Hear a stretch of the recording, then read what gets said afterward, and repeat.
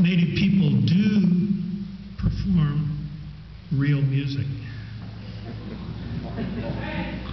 And even some of the advisory board members think it's just a bunch of heya stuff.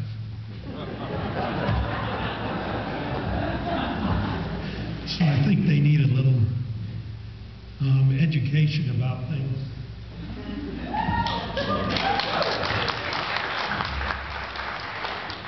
Our cultures have been here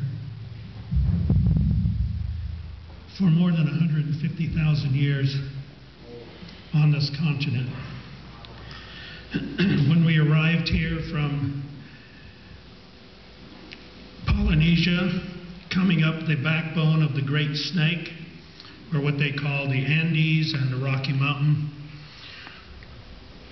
we left people here and there to teach them how to live on the land.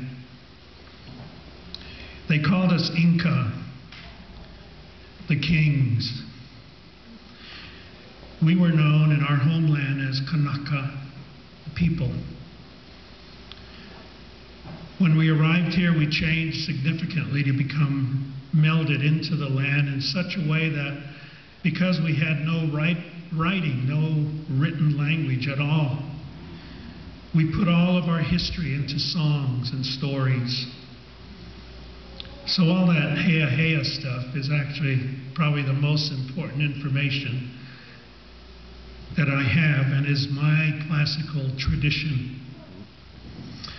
I don't need to join an outside culture to express myself in the music and instrumentation of the Western Asian culture, or what they call Europeans. Because even those rock and roll musicians, like the blues band that was on, needed to get the music out of the castles and out of the churches so that normal people could hear it. So the early rock and roll musicians, Beethoven, Bach, and others, took the music and started writing it in such a way that now I can play it outside. It belongs to everyone. And they took all the folk music of their cultural traditions and plagiarized it immensely. Too bad there wasn't an ASCAP then.